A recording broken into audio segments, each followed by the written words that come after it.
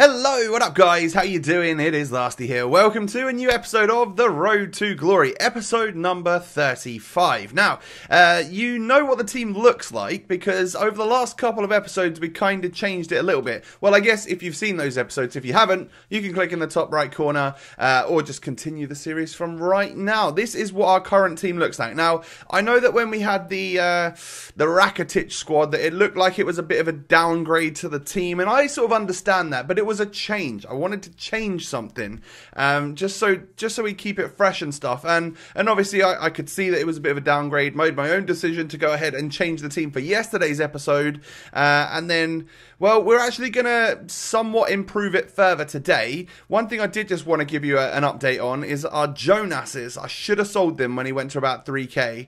I could have nearly doubled my money or made like a clear 1,000 coins profit per Jonas. I think 84s are way down on the market compared now. So I'm going to have to hold on to him until at some point in time there's a promo where 84s are required and we can actually make some coinage. So guys, do me a favor, smash that thumbs up at the start of this video. If we could hit over 1,200 likes again, that would be awesome. Thank you so much in advance. Keep supporting the series. I love you guys. I've gone into some bronze pack methods. So this is what I wanted to do at the very start of the episode. I know that a couple of new league SBCs have come out. We have the French League and also the Chinese Super League. So I had a little look in my club and you would have saw that I sold some stuff, only like 7 items, because I wasn't sure if the bronzes that I had from the Chinese Super League are ever going to be useful for me to just keep because they might just only be 200 coins or something, or whether I need to have a deeper look at them and sell any that are like fullbacks or centre backs that have gone up in price maybe. But I didn't really have much silver stuff from those leagues, and what I did have I sold, but it wasn't as crazy profit as maybe I thought it would be. So the team looks like this, and a couple of people have suggested that Ruffier doesn't look like the greatest goalkeeper in the world. I totally understand that. I just had him untradeable in the club. It made sense for me to just use him. But I also didn't realise that Neuer was actually under 100k and actually sits at 70,000 coins. So I bought 90 rated Neuer. Also, what seems to be a massive upgrade would be Alaba. So I bought Alaba as well. Now, I don't think that this team right here looks like a worse squad than what we had before. Like, I know that there's less colourful items in there, like Fred's not there and we don't have that blue Manolas either.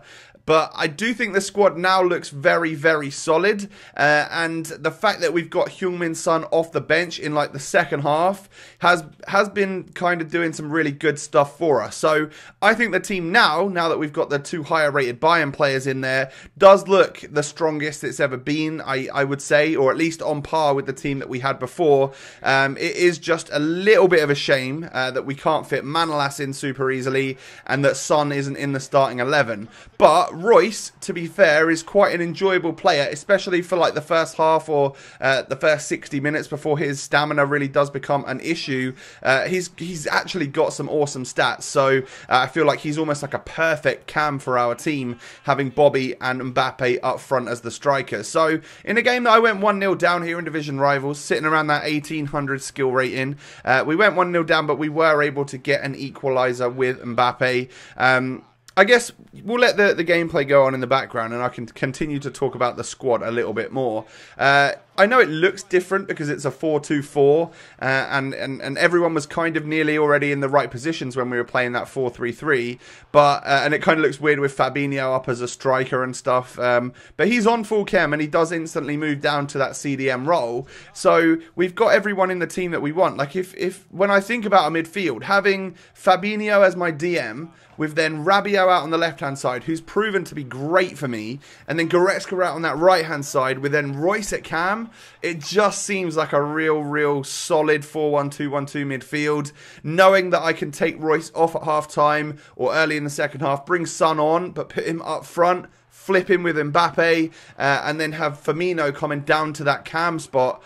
Again, that just seems like a really solid team to have in the second half. I can then bring Rabiot off for like Fred. Maybe we can invest in another midfielder that we could use.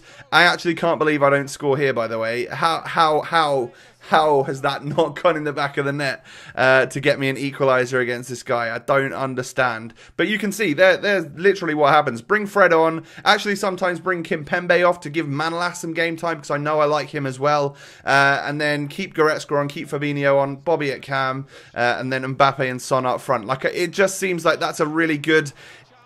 I know I could start with Son, but it's like a massive impact when he comes on, and...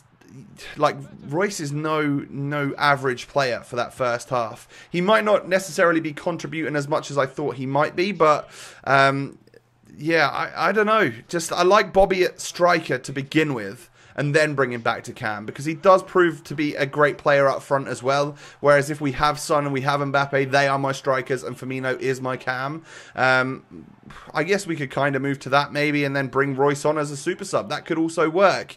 But it is that main man Son that is able to get the goal, to get our equaliser in this game against a very tough opponent. We had a really even game there, and like... you know, the points were shared, and I guess that's kind of a fair way to go. So we get a whopping +1 on the skill rating, up to 1,802, because we only got a draw there. We get 480 points added onto our rival's rank, and we can go on into another game. Now, this is against a Prem team. It's a nice Prem team, but he's also somehow wangled a Griezmann in there on 7 or 8 chemistry. Now...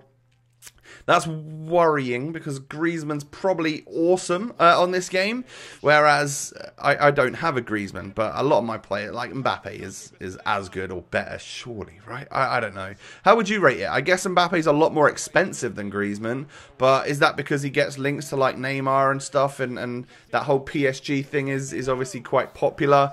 Whereas Griezmann maybe not necessarily as quick, but he's got really good dribbling and stats. I don't know. We actually go 1-0 up thanks to a header from one of our midfielders. I can't actually remember who scored that one. But this is where I'm currently missing my shots with Reus. It's those finesses from the edge of the box. I haven't quite worked them out yet, whether or not they're any different to other players, but we'll get there for sure. We absolutely will. I do like the way he makes these key runs. I like the way that he drags the defender away there, so Mbappe gets space to then take a shot. His positioning, Reus it seems very good. I just don't think there's a way for us to get our red one in, our lone red one into the squad, just because we need another wide player in the starting 11, right? And the red one's obviously a cam, so that could be an issue. But we will have him for a future squad. And obviously, once I've gotten used to Reus, this particular one, and eventually I upgrade and go to a team where I use my red one on loan, that's going to feel like home from home, but a better version of that player. So looking forward to doing that at some point in time. So we're 1-0 up in this game, and I give away what I thought was going to be a penalty there, but it turned out to be a free kick on the edge of the box, so no red card or anything for Boateng. But we get that. We do get that goal eventually with the German. Now, I've left him on. You can see I've queued the pause, so it was around the 60th minute. I thought it's time to bring Reus off, and with his last touch of the ball in this game, he kind of tells me as the manager, look, don't always bring me off, because I've got something in there, and he does score the goal for me, which made him a little bit more difficult to take off, but I know he's kind of tired, and it is time to bring that massive, awesome impact sub of Heung-min Son onto the pitch. Now, this is some phenomenal dribbling from Martial to play in Griezmann and get that goal. Pretty sure that was a kickoff goal, I think, anyway, if I remember correctly. But I was really struggling with if it was anyone in this guy's team, it was his Martial that was doing the business. Like, really good on the dribbling. I struggled an awful lot to keep him under control, and he actually wins a penalty for my opponent, but you can see he's looking left, so I dive that way and easily save the penalty and clear the ball. So I can't remember the last time I let a penalty in. It might have actually been the last episode, but I don't let that many in. I save quite a lot of penalties, and I have been luckily scoring quite a bunch as well. So they've been relatively good for me since they were fixed in the very first patch, where you can now actually put power and stuff onto them. So we're 2-1 up. It's the 88th minute. I'm trying to just hold the ball around my opponent's final third, but I get an opportunity there which leads to a corner. From the corner, well, nothing really happens, but we push up again a couple of moments later. Mbappe gets himself into the box, plays it to Bobby. I take the shot, but it falls to Heung-min Son, and of course, the substitute is able to get himself yet another goal, and you know, telling me that he does deserve to be on the pitch. So now I'm torn. I'm really torn as to what to do. So a 3-1 win there, and once again, a very tough game, a very close game. It's not been easy today. We got a draw and then a win. 770 rank points there. I guess we're now solidified in rank 3. Yeah, I guess it'll be nice and easy for me to stay in there. Like, I actually am recording this on like later on Tuesday for you guys. I know it's Thursday by the time you're watching it, but my schedule is just that, so I had to get ahead. Tomorrow you will see my my rivals rewards from this week. Hopefully we can get something good. And the next game, the final game of the episode, I come up against a guy in the West Ham Stadium with the West Ham kit and badge, so he's obviously a die-hard Hammer, and I go 1-0 down after 5 minutes. Now, I was a little bit disappointed in Alaba and Neuer there, my two new signings, that they didn't stop that one from happening, but so be it. Again, we'll get used to them over time. Neuer has actually stopped me a couple of times, or saved me a couple of times in one-on-one situations where I genuinely thought I would have conceded a goal. So a great run from Reus and a nice turn in the box actually leads to us earning a penalty, and you can see my technique is to make him think that I'm going one way, change the direction right at the very end just before he strikes the ball, and hope that he doesn't notice that, and that's when the ball goes into the back of the net. But I've sped up the clip, so you know what's coming, right? You know the kickoff goal is literally looming. Lucas plays it into Firmino, and you just can't block the finesses, can you? They are super, super strong, and there's just not much you can do about it, really. I've been scoring a ton of them, and you can't do much. If you spot him in an area like that, I guess the idea would be to move the goalkeeper manually, but I don't think I've got enough fingers on my hands to learn how to do that. Apparently, it's only the pros that are pretty good at actually learning how to implement that into their game. I guess if you can learn it, it would be amazing, and you will you'll stop a lot of those finesse shot goals from going in. So maybe it's something that I think about a little bit over the coming episodes to try and, you know, stop as many goals going into the back of the net. But this guy was good. He was solid. He was someone that I was really struggling against. I couldn't get the ball off him. He held a huge amount of possession against me. He was clearly like skilled at the game, or above my skill level anyway. So once again, my substitutes, it's time for them to shine. We're going to bring Fred on. We're going to bring Son on. And we're probably also going to bring Manolas on at the back instead of Kimpembe. Yeah, you can see that we're doing that right now. So those are my 3 super subs. 3 pretty awesome items to bring on. I nearly concede. I really nearly concede right at the end there. I actually got a booking for wiping him out with Manolas in the box. And then, well, once again, he gets through one-on-one. Neuer saving the day for me once again. I can't quite score the header from the corner. There's only 10 minutes left in this game. I need to find myself a goal. So I go on like all-out attack. I go on super press. And Firmino plays a lovely ball over to Mbappe.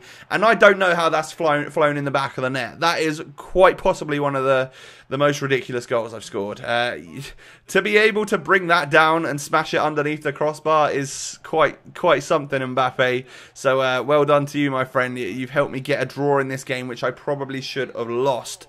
So yeah, I mean, when you're drawing plenty of games around that skill level where you can't seem to get away from, it's probably a sign that you really have reached that sort of the level of your game where you're probably going to stay. So I'm relatively happy. It would be awesome to know what skill level you guys are at to see if I'm above or below. I'm guessing that I'm relatively the same, if not a little bit below a lot of you guys. If you've got a nice team or got a similar team to mine, you know that it's you do seem to come up against a lot of super teams from this stage onwards. I can only imagine what Division 1 is like. I would not want to be playing that all the time. It'd be complete and utter sweat fest. But here you go. I could do this if you wanted. If everyone is super desperate for me to bring Son back into the team, he could play on 8 chemistry in the starting 11. Everyone else would be exactly the same. So he would still get some pretty decent boosts with the Hunter Chem style. Plus 11 on the volleys, plus 4 and plus 7s, plus 4s. You know, they're not bad. It's 8 chem at the end of the day. It's not too far away from being full chem. I could do that and it could work absolutely perfectly. We could either then sell Reus and get back 50k. Or we could bring Depay on as my super sub at that in that stage. You know, he's done great for us. Or bring Lucas on, or just bring Reus on and keep him. I don't know. Let me know what your thoughts are on that team down below. Do we play an off chemistry Heung-min Son? Does that bother any of you? Should we keep him as the super sub, knowing Reus is quite good for the first half? All of these questions. I'm curious as to what your answers are. Smash a thumbs up on the video if you did enjoy. Subscribe if you're new. Have a lovely day, and I'll catch you next time. Peace.